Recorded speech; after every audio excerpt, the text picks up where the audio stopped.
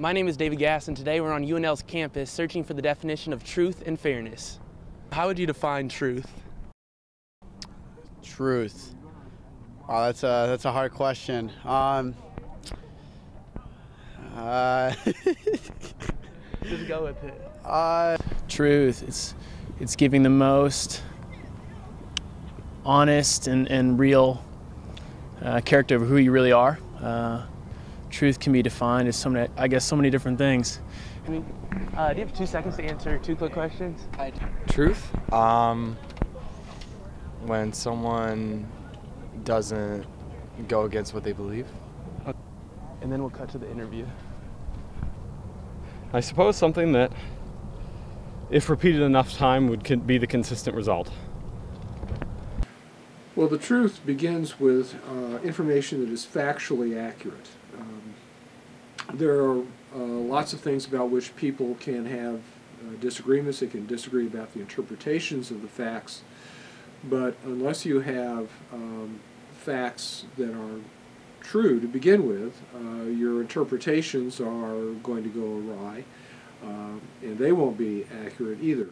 But from our perspective, from the journalism world, I would suggest that truth is trying to reach and convey a set of mutually agreed upon and provable facts.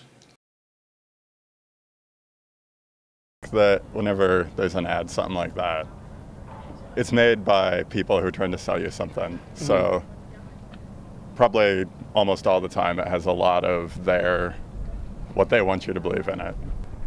Mostly deceiving. Okay, why do you say that? Well, because I think they try to sell their products. In the broadcasting world in particular, that word actually appeared in a doctrine that broadcasters were obligated to follow for several years called the Fairness Doctrine.